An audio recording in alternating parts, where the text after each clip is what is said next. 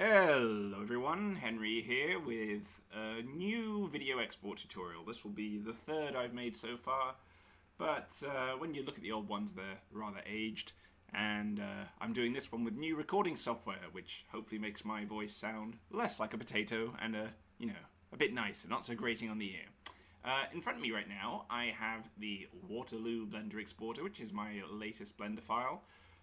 This is the 0.5 version, which was released on September 25th, 2023. And if you have that file, what I've got in front of me is hopefully exactly what you should have in front of you. With this video, I want to show you how to go about navigating the file, toggling things, and exporting STLs. So just a fairly comprehensive what you need to do to get to grips with the file. So let's talk about some basic controls. I will describe everything I'm doing as I do it. If I press in my middle mouse, I can rotate the camera. And I'm sure any of you who've played a video game in the last 10 years know how this works, but just in case. I can zoom in and out with the mouse wheel by moving it in and out. Ooh, like so. And on the right, I have a selection of folders. So the principle of how this Blender file works is I've organized everything into folders which can be toggled on and off using these white eyeballs to the right of them. So for example here under trousers, the parent file, we've got marching legs. If I tick this white eyeball, the legs disappear. Click it again, they reappear. If I want to change the trousers, I can tick off gaiters, change it to cavalry overalls. We get some of these overalls that have the leather inward bit for riding a horse, presumably. Can change it. Go back to gaiters. I can turn off the British parts, which are these tabs and these rolls. Turn on turn on the Nassau trim for the Nassau troops, and yeah, you get the idea. That's how that works. If you want to toggle individual things that you see in front of you, you can left-click them, press the H key to hide them. Please note that when you're hiding things, you're not deleting them; they're still in the file. This is just about getting what we see on the screen to match what we want to export. So I think to show you how toggling things can work, I'm going to change this into a standing French line infantryman. So I'm going to move to marching legs, going to toggle that off. If I click the white arrow to the left of the folder, I can collapse it, which makes it a bit more readable. Expand the standing legs, left click, click the eyeball, this displays. This bayonet we'll deal with later. Change the infantry boots, because these could be French, again to gaiters. From gaiters over overalls to gaiters under overalls. Turn off the Nassau trim.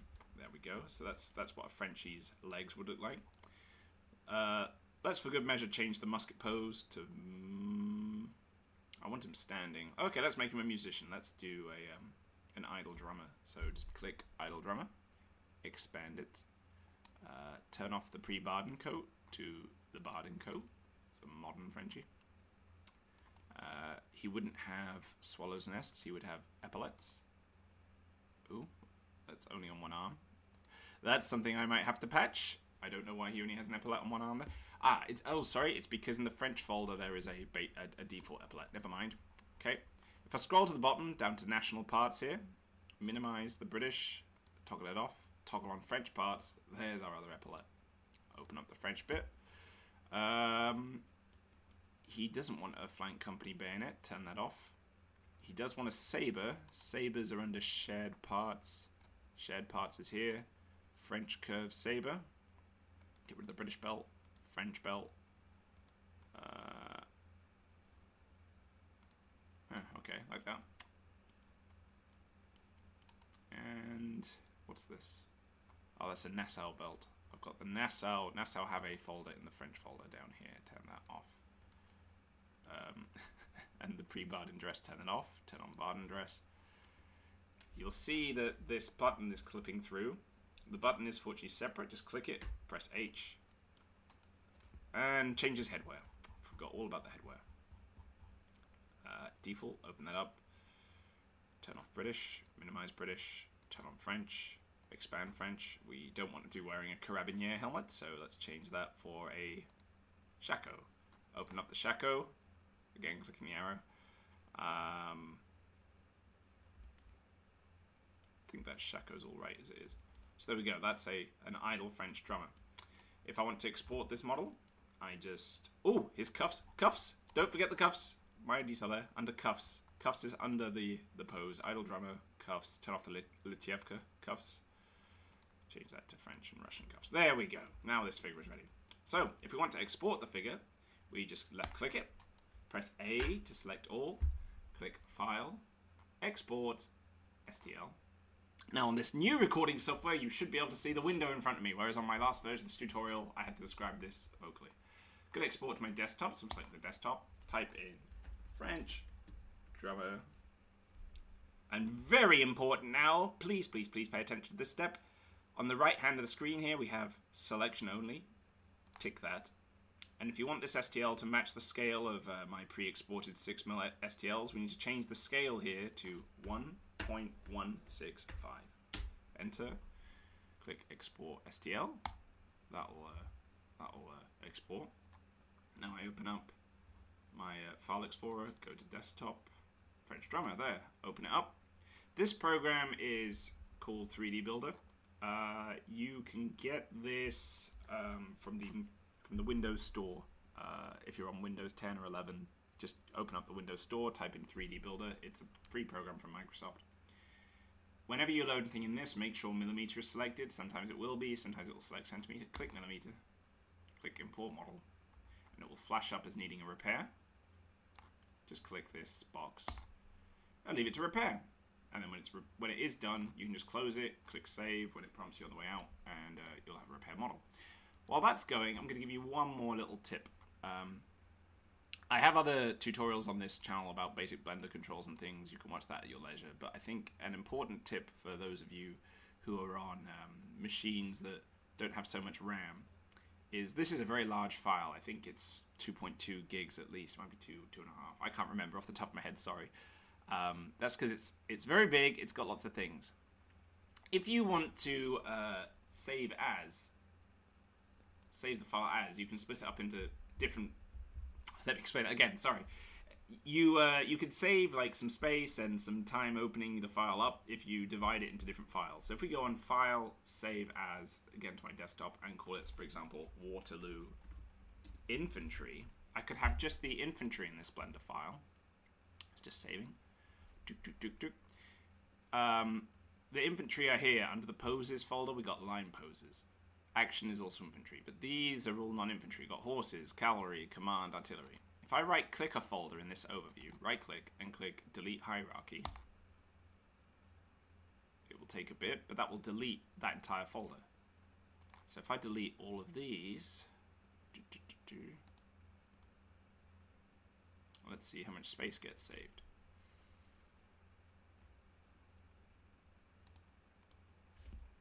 Okay, I'm going to save this now. Save.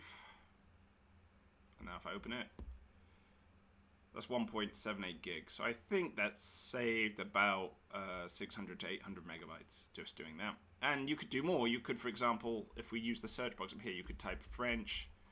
You could delete any parent folder that's French. Let's do it with the British because this is a French figure. But for example, if we go in here, British and Allies, just delete hierarchy. That'll take a bit again. The hats take up quite a lot of space because there's a lot of modifiers on them. Go through all the different hats, delete them. You could delete British for the national parts at the bottom. The point being, you can prune these files if it will help your PC. I do have a tutorial also on this YouTube channel covering using Razer Game Booster to increase your available RAM. That'll do a thing. And off the top of my head, sorry, this is unscripted. I think one more thing I'll show you is under heads and hats, we have heads and hats in different orientations. This is default. If you toggle this off, you can change it to 30 degrees mirrored. Sorry, it's lagging a bit. 45 degrees, so on. The reason why you can see a big jumble there is because all the toggles are a bit messed up in here. British and Allies, yeah, toggle all these off. Let's see, there's just the one. God, so many hats. Yeah, like so, there you go. Nice shouting face for you. If you want to change between the shouting and the normal face, by the way, there is a folder. Where is that? Where's that gone? There should be a European head. Ah, here it is. European head shouting. European head, like so. And yeah, that's what comes to mind as the basic stuff to cover. I suppose I'll give you one more little tour through the structure of the folder, which would have been useful before I deleted everything. But I think the main thing to get your head around is that the poses folder here is a big one. And if you toggle offline poses, toggle on action, expand this, you'll find that standing firing, standing loading, kneeling firing, etc., etc. Let's change to kneeling firing, standing firing, kneeling firing. That's a rifle. We can change the rifle down here, weapons, Baker rifle to a Charleville. He's French, isn't he? Change the head to 70 degrees. Turn on the European head there. Change the shako to a French one. Oh gosh. Lots of toggles. Toggle, toggle, toggle. Let's just leave the covered shako, shall we?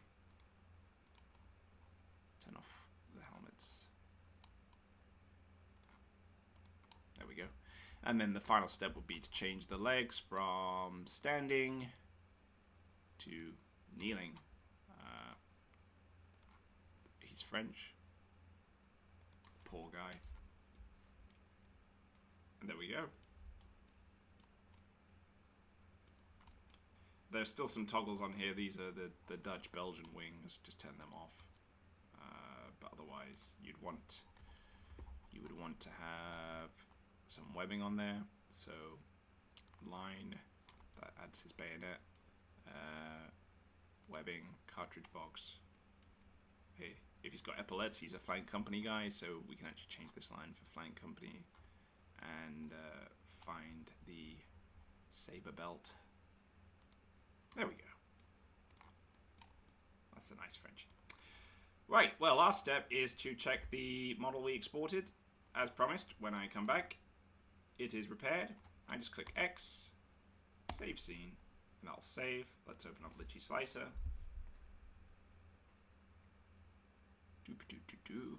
Should have had this ready beforehand, sorry. It won't take long. I have a super slick rig, of course, that will load this very quickly. Add files to my desktop, French drummer. And there he is, ready to print. So, as you can see, that's pretty much everything you need. So, as ever, if you have any questions, you can put them to me either via the comments below, or you can come join the Discord, ask me or the other people there. If you want to learn more Blender controls, take a look at this YouTube channel, see if there are any other videos that suit your interests, and let me know what you think of the video and microphone quality. I think this program is a lot better than the one I was using before. Previously I was using Windows Game Bar, because that's just integrated in Windows, but it had some disadvantages, namely that it could only record one active program at once, and it made my voice sound like a potato when I actually have a fairly nice microphone. So yeah, hope that helps, and have a lovely day, everybody.